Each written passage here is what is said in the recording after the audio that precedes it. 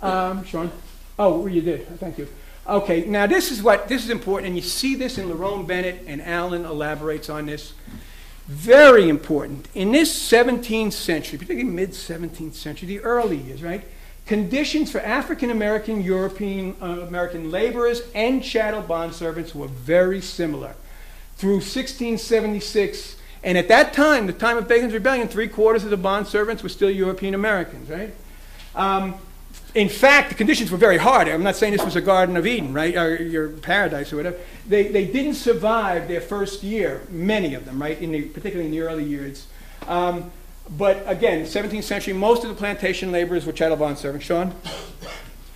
Status of African Americans. Again, this is not the Kunta Kinte version of history where Kunta Kinte comes and encounters a full-blown system.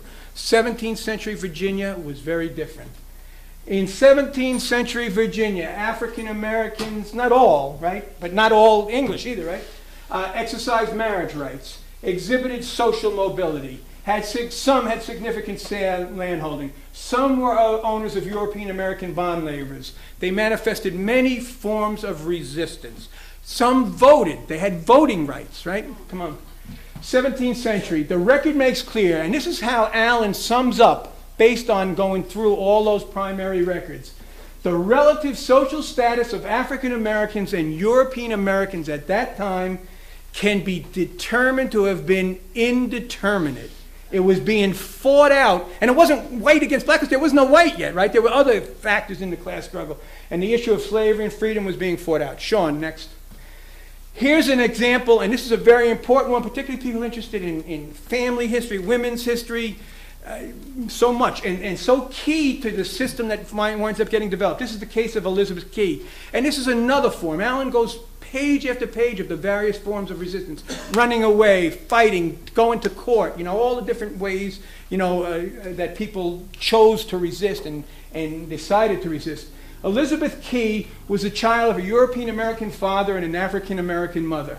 She was scheduled to complete her term of service when the estate she was bonded to sought to impose lifetime bond servitude. Now, there were these efforts by the ruling class to try and impose bond servitude, to try and lengthen the servitude of people, to try and impose bond servitude. But this contradicted the English common law principle, partus sequitur patrum, forgive my Latin. The condition of the child was the condition of the father. That's the law in England. This is still an English colony. She goes to court, Elizabeth Key, and she argues two things. Sean? She argues that on the basis of traditional principle that her Christian baptism and rearing barred her from being held as a slave. We have some precedent for that in the law and just in general, not so much in the law, but in the principle it was upheld often. And the common law principle that the social status of the child followed that of the father. That's her argument in court. And she prevails. She wins. 6 years later, they got to change that. They're moving in a different direction. Because the implications are, well, they change it and they take a different course and they say no.